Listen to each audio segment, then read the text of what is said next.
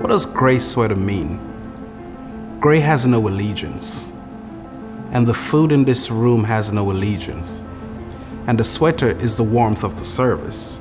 It's a place where cooks and chefs, wait staff, dishwasher ask yourself questions, and the answer that we arrive at, the guests happen to be a part of it. I grew up in a family where we're always cooking. And from those moments as a kid, I knew this was the path I wanted to take. This is all I know. When you do the 5-course, the 7-course, or the 10-course, we're taking you on this journey.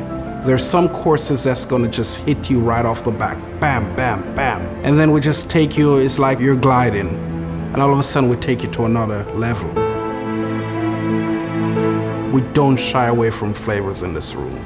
We're sourcing ingredients from West Africa.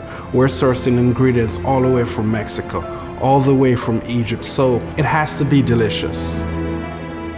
You've been to places and you've experienced food, but it's always this memory of it linger in the back of your head, how that food made you feel and how the service in the place made you feel.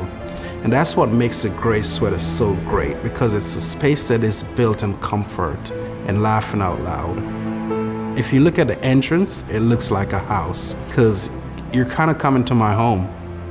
You're coming to see Chef Black and his entire crew and be a part of his crew for that night. It's a place where we source ingredients from all over the world.